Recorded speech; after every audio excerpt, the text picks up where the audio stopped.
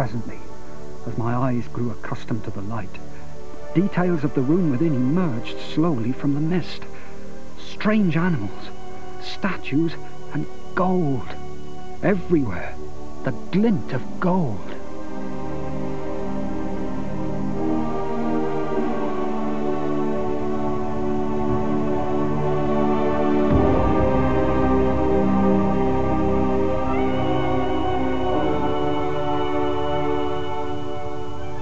Next week, Christopher Frayling discovers the secrets of Tutankhamun and follows Howard Carter's 10-year struggle to clear the treasures from the tomb.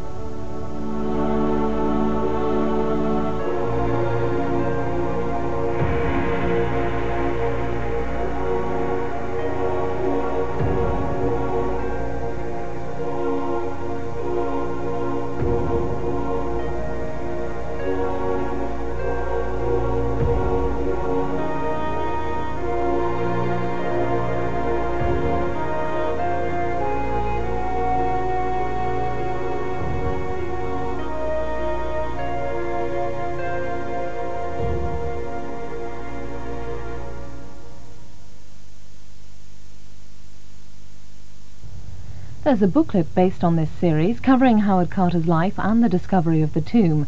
For a copy, please send a cheque for £3.95 payable to BBC Education to Tutankhamun Guide, P.O. Box 7, London W3 6XJ.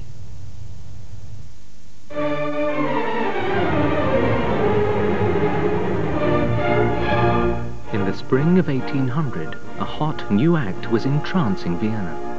He played in a state of frenzy, knocking over candlesticks, delivering odd blows to listeners who dared get too close, and always left the piano in an absolutely unplayable condition. But as Beethoven trounced his rivals, fate was dealing him her cruelest blow. Your Beethoven is most unhappy. My sense of hearing has become very weak. Was it this tragedy that inspired his favorite symphony? The secrets of the Eroica, explored in Discovering Beethoven, tomorrow at 8:10 on BBC2.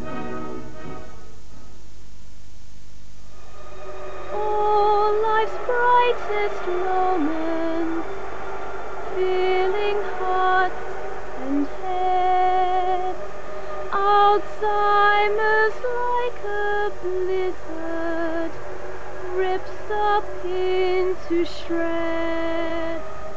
For Alzheimer's Awareness Week, poet Tony Harrison dramatizes in song and verse the memories lost to this cruel condition. Thinking what they've all been makes Alzheimer's horrible, obscene.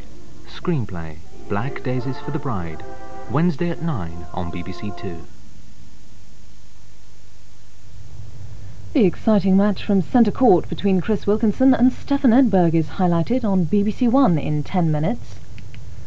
Robert Mitchum is a man from the past. He walks back into the life of lawyer Gregory Peck, bringing with him an air of sinister malice.